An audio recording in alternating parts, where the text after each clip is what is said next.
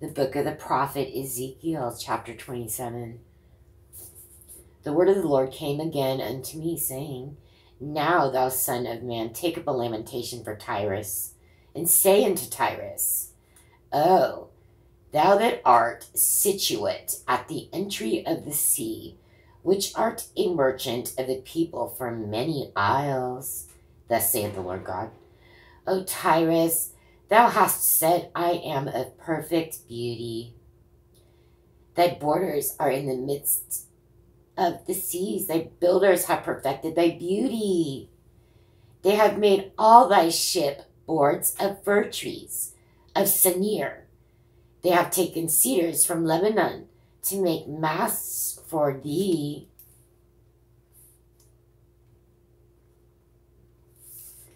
Of the oaks of Bashan have they made thine oars. The company of the Asherites have made thy benches of ivory, brought out of the isles of Chittim. The Asherites, who's that? Those are the Assyrians. So the Assyrians are making them ivory benches. Why? Because they probably got a lot of elephants over there. How else would they do that? They have indigenous elephants. They don't need to make these people, these seafaring people, anything, because they get all the stuff. So that must mean there's elephants living amongst these Assyrians at this time. Fine linen with broidered work from Egypt was that which thou spreadeth forth to be thy sail. Wow. Doesn't that sound fancy? Blue and purple from the isles of Elisha was that which covered thee. Ooh. Blue and purple are the most expensive dyes, because they're the hardest to make. I think mostly people made them out of shellfish. That's what comes to my mind. I think they make them out of sea urchins. Personally, I'm watching this show, and they're showing how they get sea urchin meat and how it's very expensive. And they have to crack open the sea urchin, but then they leave the whole part out about what do they do with the rest.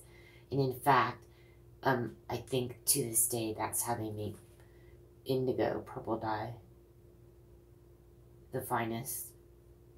But see, they just leave that part out. They're trying to say that's the only valuable part. And I think they have some type of neurotoxin type features, if I'm not mistaken. Who knows? The inhabitants of Zidon, right? There's our Sidon, but they spell it Zidon. And Arvad. I don't know what that is, but it's very close to those places. The inhabitants of Zidon and Arvad were thy mariners. Thy wise men, O Tyrus, that were in thee, were thy pilots.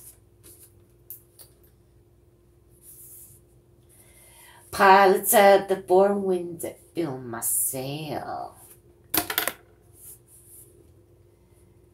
The ancients of Gabal and the wise men thereof were in thee, thy caulkers. All the ships of the sea were their mariners, were in thee to occupy thy merchandise. They of Persia and of Lud and of Phut. Right? Whose son is that? Phut. P-H-U-T. Egypt. Were in thine army. So he's got Assyrians, Lud, and Phut, all in their army at Tyrus in Zidon. Thy men of war, they hanged the shield and helmet in thee. They set forth thy comeliness. The men of Arvad with thine army were upon thy walls round about, and the Gammadims were in thy towers. They hanged their shields upon thy walls round about. They have made thy beauty perfect. Tarshish was thy merchant by reason of the multitude of all kinds of riches, with silver, iron, tin, and lead. They traded in thy fairs. Javan, Tubal, and Meshech, they were thy merchants. They traded the persons of men and vessels of brass in thy market. So are we talking about, is this, it's not Tubal Cain, right? That was, I think, like Cain's, I don't know. I have to look up these three because they sound very familiar. But what it's telling you here is that they're slave owners. They traded the persons of men and vessels of brass in thy market. So these are slave owners, these three here.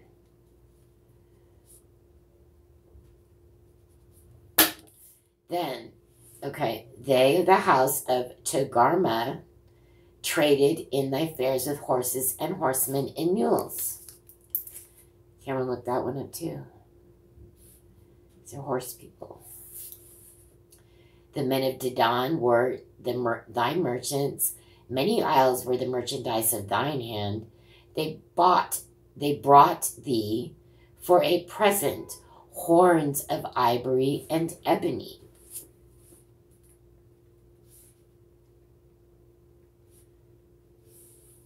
Syria was thy merchant by reason of the multitude of the wares of thy making. They occupied in thy fairs with emeralds, purple, and broidered work, and fine linen, and coral and agate.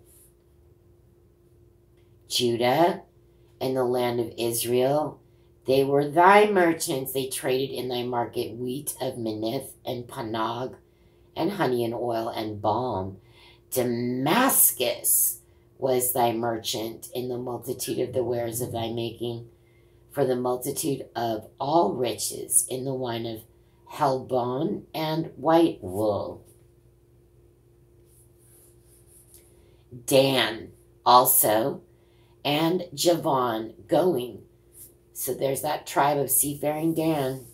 Dan also and Javan going to and fro, occupied in thy fairs, bright iron.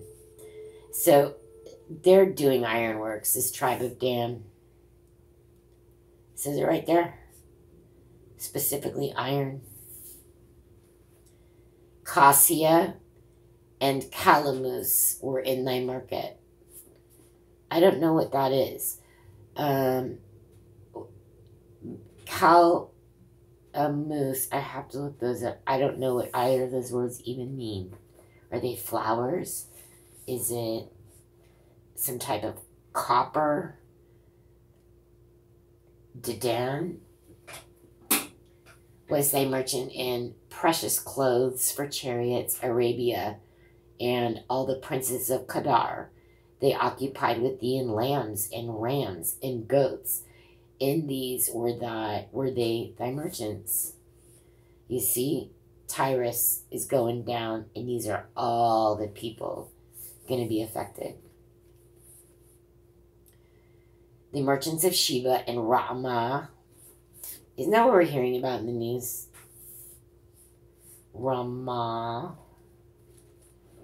Sheba is Ethiopia, right?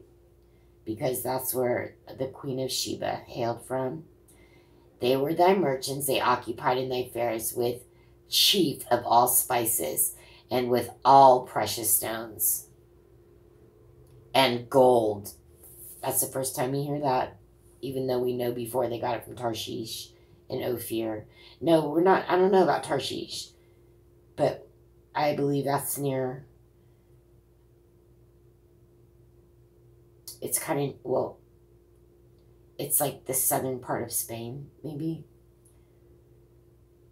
Haran and Cana and Eden, the merchants of Sheba, Ashur and Shalmad were thy merchants.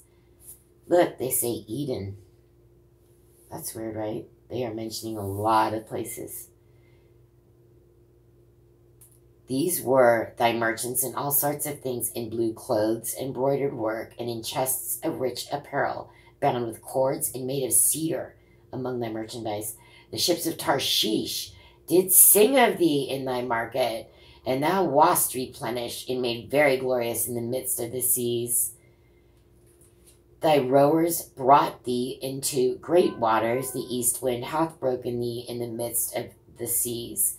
Thy riches and thy fares, thy merchandise, thy mariners and thy pilots, thy caulkers, and the occupiers of the merchandise, and all thy men of war that are in thee, and in all thy companies, which is in the midst of thee, shall fall into the midst of the seas in the day of thy ruin.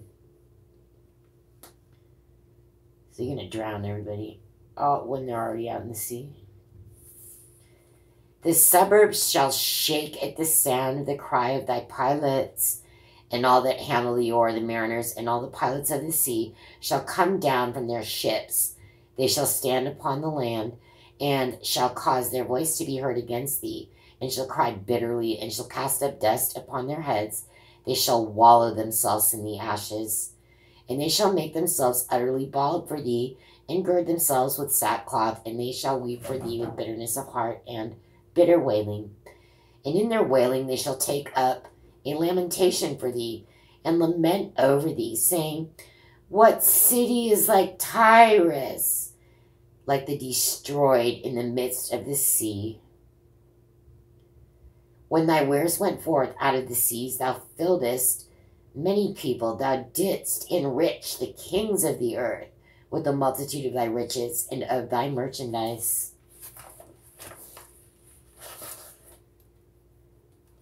In the time when thou shalt be broken by the seas, in the depths of the waters, thy merchandise and all thy company in the midst of thee shall fall. All the inhabitants of the isles shall be astonished at thee, and their kings shall be sore afraid. They shall be troubled in their countenance. The merchants among the people shall hiss at thee. Thou shalt be a terror, and never shalt be any more.